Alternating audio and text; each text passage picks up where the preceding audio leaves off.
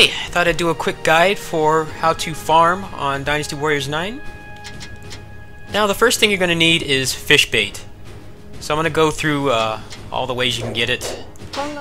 Basically, you're going to be farming a lot here for the Yibikyans, which is one of the best of the rare currencies that you can get, simply because it gives you the scrolls for the ultimate weapons, or at least the ultimate weapons in the game now. I'm sure if they expand on this game, they'll probably have better ones, because some of the stats are actually pretty weak. They all have a lot of defense. The attack is mostly what varies the most. So you're going to want to use fish bait. If you use ultimate bait, it doesn't seem like you can actually get the gold drops. So what you do is you go to Yiling. I'm going to go ahead and zoom out here. So in the kind of like in the lower-ish right-hand corner of the map, you go here, and then you go to the port.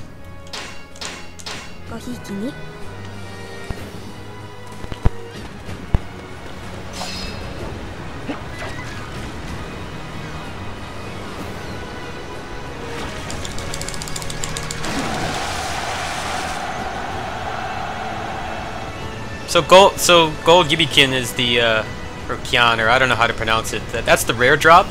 You also get a lot of these broken urns too, which will add up. You're going to need hundreds of these things at some point. You want to see how many I farmed?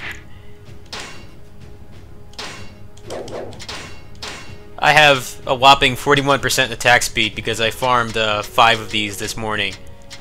Now I don't know if that's the ideal build, but that basically gives you a good impression of how broken this is. So go ahead and look at my Yibikyans right now. It's the third currency, the kind of oval-shaped one. I have 42 right now.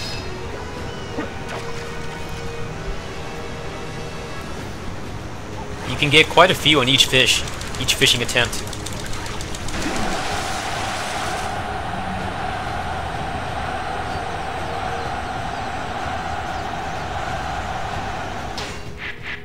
That's 12 right there, and that was with a bunch of junk drops too.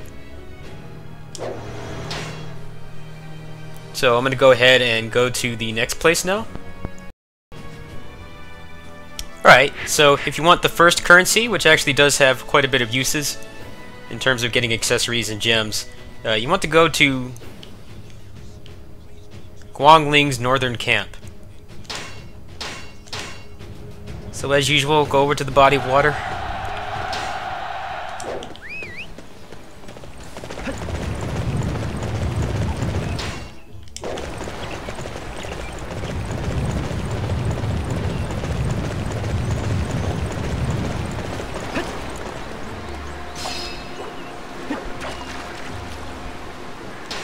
Check the total right now. Right now I have 39.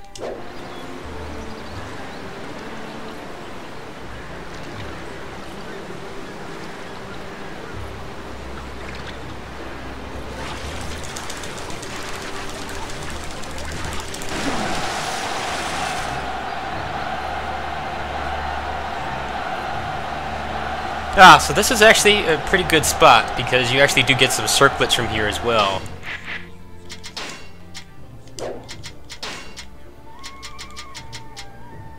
So these sell for a couple thousand, but alternatively you can just go to Luoyang, which is one of the central towns you'll be using, at least if you start with the Wu Kingdom, because it has all the facilities. So you just go over here to the moat.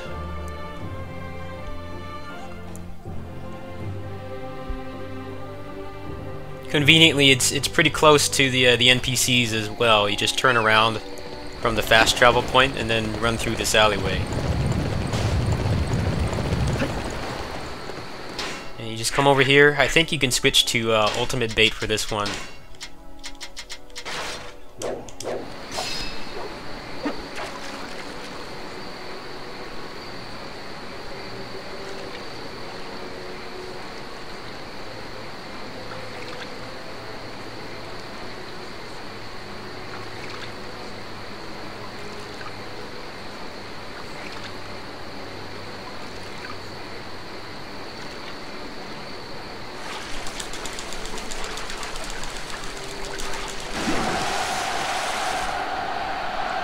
So all you'll get from the moat if you use ultimate bait is stuff that you can sell. Those gorgeous saddles are worth like a ridiculous amount of money. Far better than any other method that I've found. So I just got one of these, which is 7,500.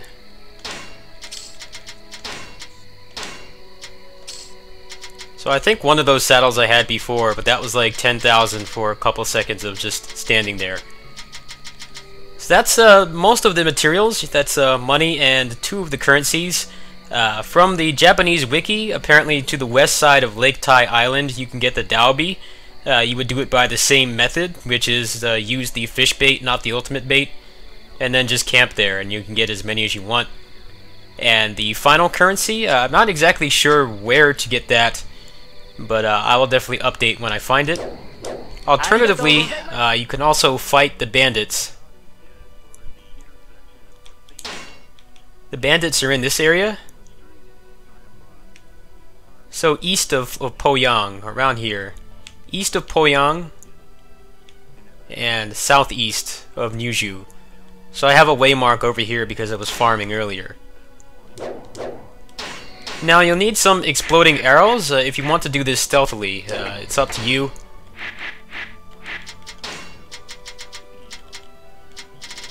I only have a couple left. What I'm going to do is I'm going to post a paste bin of where you can get certain materials to craft items. I want to try to keep the video a little bit short, so I'll enclose some screenshots and a paste bin so that you guys can find them. There are villages where you can buy a lot of the materials you'll need to craft weapons. So if you don't want to go around and farm the clusters, it's actually the fastest way to do it. Since you're going to be getting a ridiculous amount of money from doing this in the first place, you might as well just straight up buy them instead of bother with the clusters, unless they're on the way to another objective. So I'm going to go ahead and travel over there.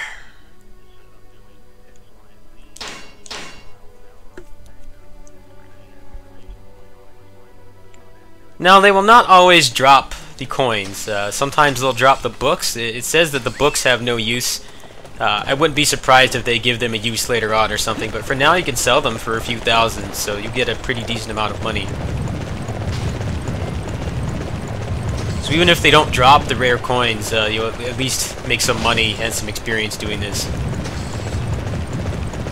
Now it's random where they'll be.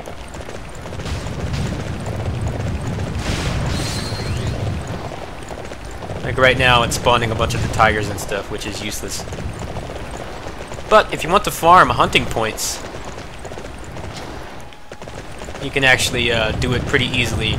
You would have to find higher level ones than this. You notice I have like almost 30,000 hunting points.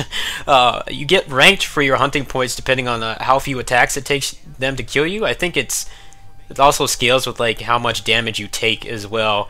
Basically I found like a level 85 tiger and I just shot him in the back, like with like 2 dozen or so poison arrows. I took no damage, and since the AI in this game is not going to win any awards, he didn't come over and attack me.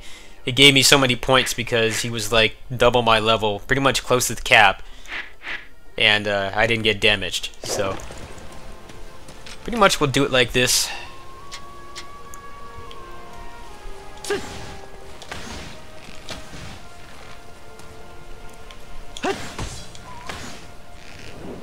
So it doesn't actually matter which enemy it is or animal. As long as you just stealthily kill them, you can use like the poison arrows, then you'll get a bunch of points. So I'm going to go ahead and cut out for a bit until I find some bandits. Hold on. Alright, so after a little bit I got the bandits to spawn. It is random, sometimes you'll get the tigers instead. But basically, if you have exploding arrows and you aim into a group, you can kill them instantly. Like that. And if you have your gold crown on, then it will just attract the loot to you. So that time all I got is one of those books, but the books actually do sell for quite a bit. And what you can do, I have a bunch of fun stuff on right now. What you can do is you can stack the drop rate, or the item drop rate.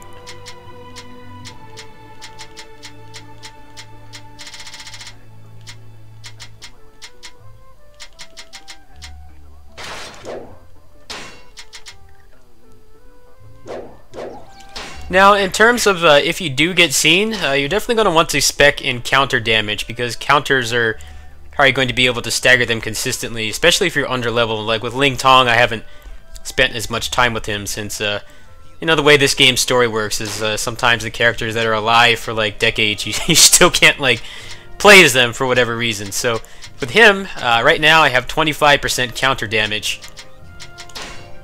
Right now I'm running an attack speed build, but I also do have a bunch of other ones that increase counter damage. So I should be able to take them either way, but in general you'll want counter and special attack damage if possible. Right now I have mostly attack speed and Muso attack damage, so that will take them out pretty quickly as well. You just have to be willing to pop some Muso pills.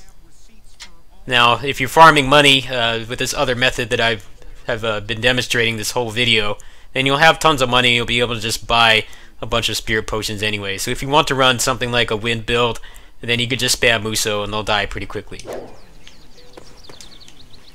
So in the event that you get seen, I thought I would show how a battle will go.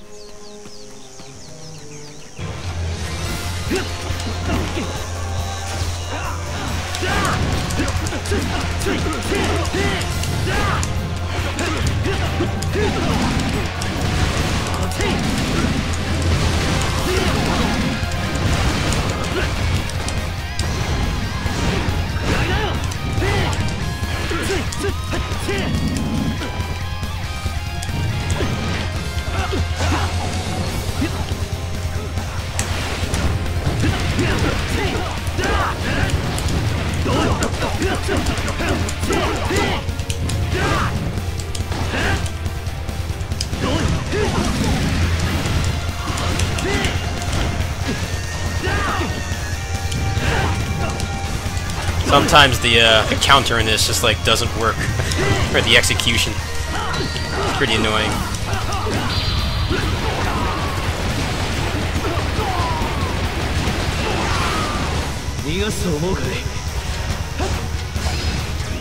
But since you're going to be stacking a bunch of items and stuff, it won't really matter too much.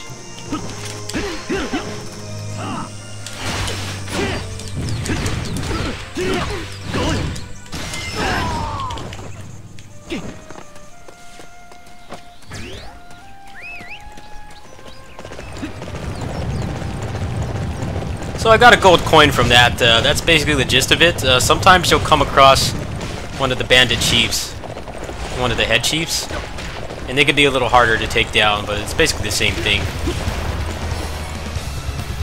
And if you can group them together, then it's going to be a lot easier for you to fish for a counter, which will help you to kind of get in, so to speak.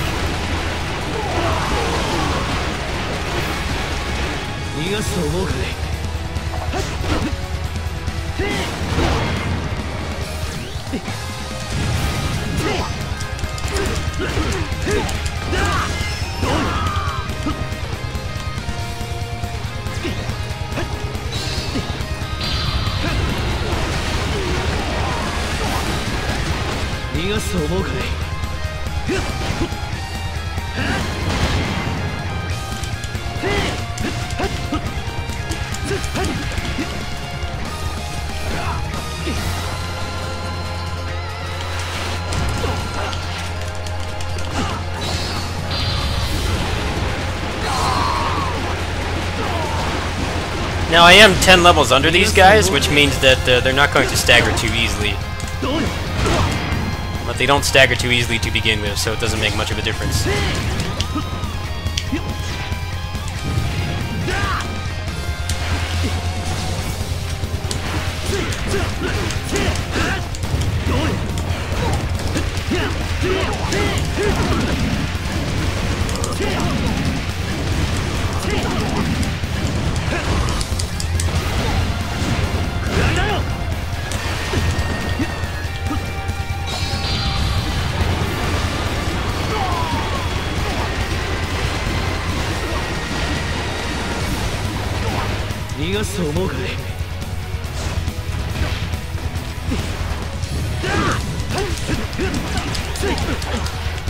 So you can get the final currency, the Wulingyuans, from here as well.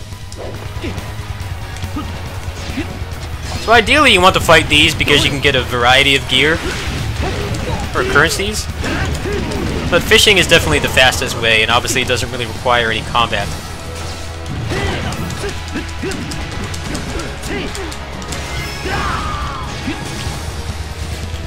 I'll take this guy out, and that's basically the gist of it.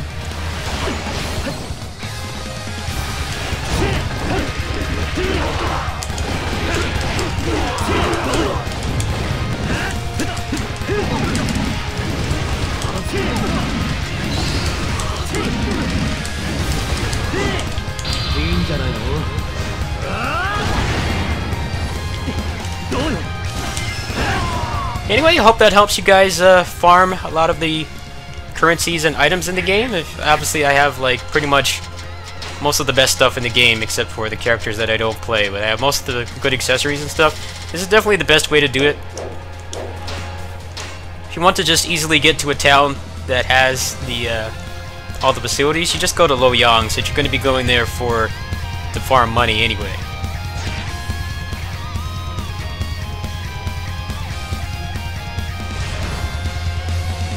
Well, the coin collector will be right here at the fast travel points. So, in terms of the best things to buy, if you want to run an air dash build or you just want to make yourself invincible more often, it's definitely worth getting the Pleiades clasps, because they'll have a proc chance to where you won't use any stamina when you dash. So that means when you evade on the ground or in the air. Increasing the health gauge can be nice. The gems are really good. Fire gems have attack percentages buffs on them, so that's one of the better things you can get. Honestly, since you're going to be farming these pretty easily, there's no real point in getting the other ones. I definitely recommend just saving up the 100 to get the best ones. For Daobi, you get all the weapons, obviously. And since you're going to be getting these coins like candy, you can pretty much just get every single one. Black Tortoise gems have defense on them. I haven't messed with ice too much, but that's basically what it will have on it. There's a bunch of attack ones in here. If you want to run a wind build, then you would stack like 2 of these, because it'll give you Muso back really often if you don't want to go with just popping the pills method. What this does is it basically makes it so you can jump cancel at any time. Obviously everyone has a universal jump cancel in this game, but there are certain animations you can't jump cancel out of. This will make it so that you can jump cancel even before something comes out.